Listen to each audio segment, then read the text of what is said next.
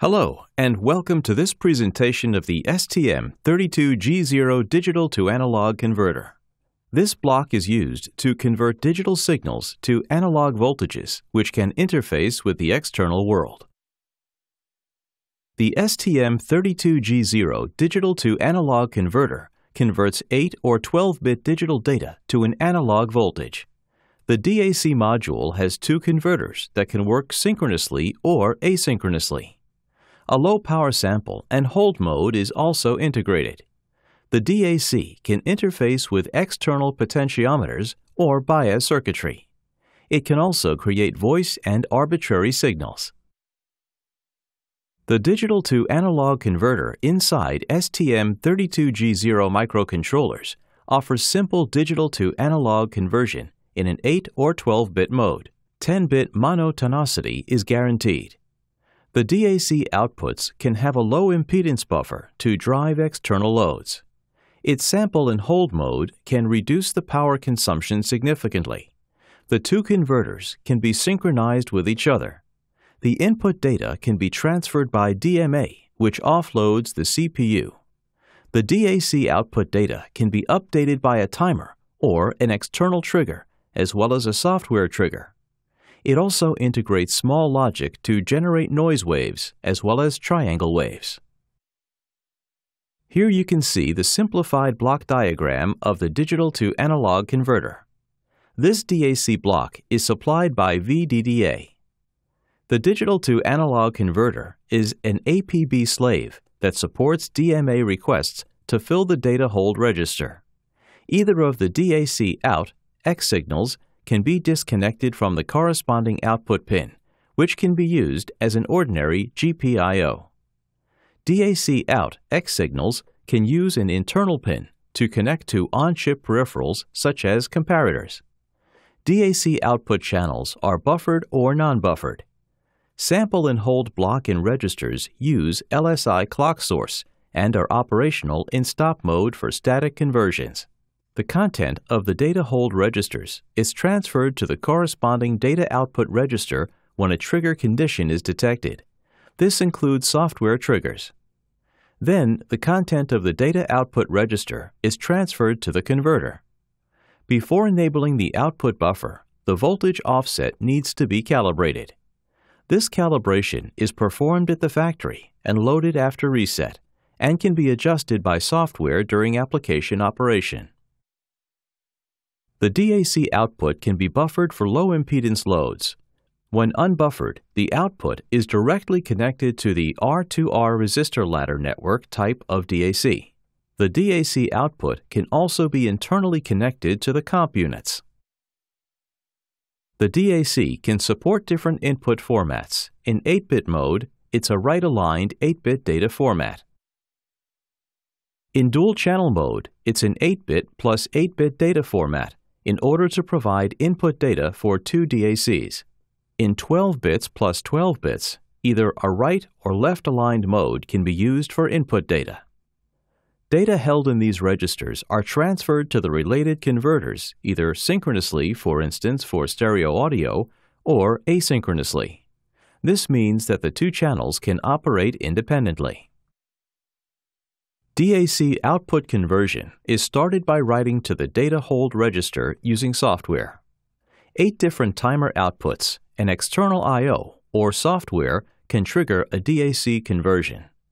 When a software trigger is used, the content of the data hold register is transferred to the corresponding data output register after one APB clock cycle. When a trigger occurs in trigger mode, the content of the data hold register is transferred to the corresponding data output register after 3 APB clock cycles. The sample and hold feature maintains the DAC output voltage while not actively driving continuously. It relies on an internal or external capacitor that will hold the voltage level at the end of the sample period. Then the DAC output can be set in high impedance. Of course, the capacitor will discharge over time. That is why a refresh period has been defined. Upon expiration of the refresh period, the DAC output will be actively driven again to recharge the capacitor.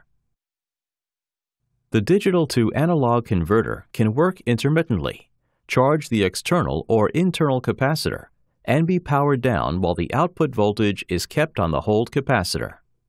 After the refresh period, the DAC is powered back on again and recharges the hold capacitor. When the DAC is configured in sample and hold mode, it is able to generate its converted output voltage and active circuitry can be turned off.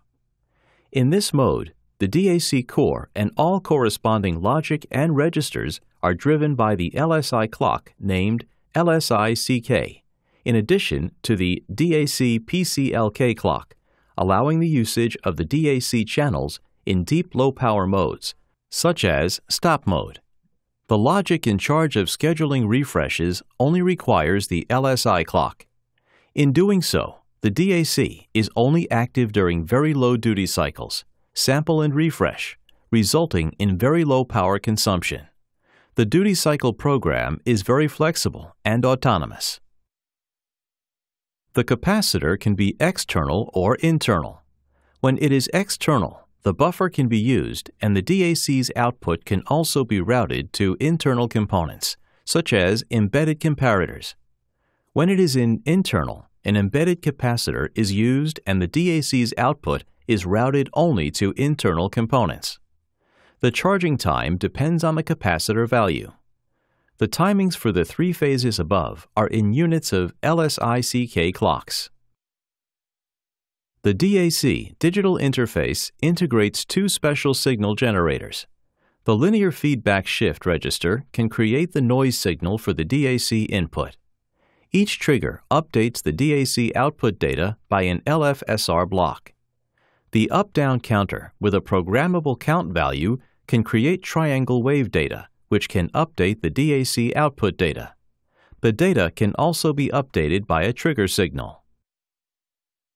The DAC can also create DMA requests from the trigger signal. Once a trigger is detected, the data hold register value is then transferred to the data output register. Then the DMA request is generated to obtain the new data for the data hold register. As the update of the output data register is initiated directly by the trigger signal, the DAC output signal will not have jitter, so that it can create a stable sampling time signal output, making it easy to filter out the sampling frequency. To transfer data from memory, a DMA request can be generated. The DAC DMA request is not queued, so that if a second external trigger arrives before the acknowledgement of the first external trigger is received, then no new request is issued and an underrun flag is set that causes a maskable interrupt request. The digital-to-analog converter is active in the following low-power modes: run and sleep. In stop-zero mode, it remains active when sample and hold mode is selected. In standby and shutdown modes, the DAC is powered down and it must be reinitialized afterwards.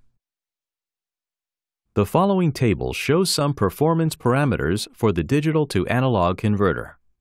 The DAC can work between 1.8 and 3.6 volts. 10-bit monotonicity is guaranteed.